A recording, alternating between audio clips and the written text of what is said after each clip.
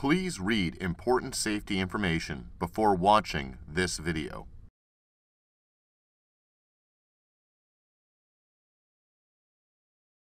The stator is the front portion of the valve containing the ports. The rotor seal is behind the stator and forms the liquid seal between the ports of the valve. If either of these parts is damaged, then sample or gradient delivery issues can occur. Note: the standard Expert NanoLC 400 auto sampler contains one 6-port valve and one 10-port valve. There is an option for an additional 10-port valve. The only difference between the two 10-port valves is the position and their designation. The following procedure describes how to replace the rotor seal and stator for either 10-port valve. To remove the stator and rotor seal for cleaning or replacement, remove all fittings from the valve.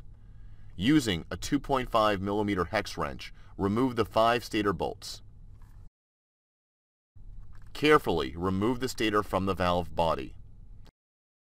Carefully remove the rotor seal from the valve body.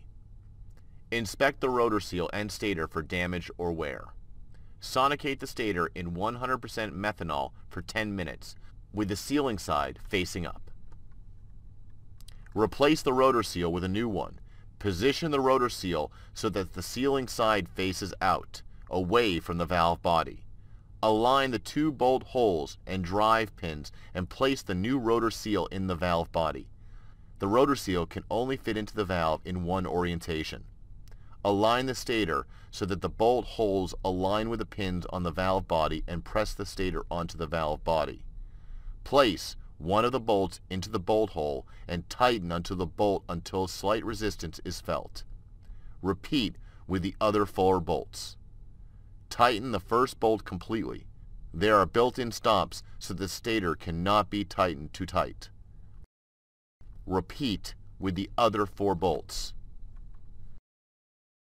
Inspect the gap between the valve body and the stator. There should not be a gap. Replace the fittings on the valve. Using the auto sampler configuration window, click the Direct Control tab, Injection Valve Group, switch the valve position between inject and load 10 times to set the valve stops. Perform a system wash of 1,000 microliters. After clicking Start, wait until the auto sampler is idle, then click OK to close the configuration window.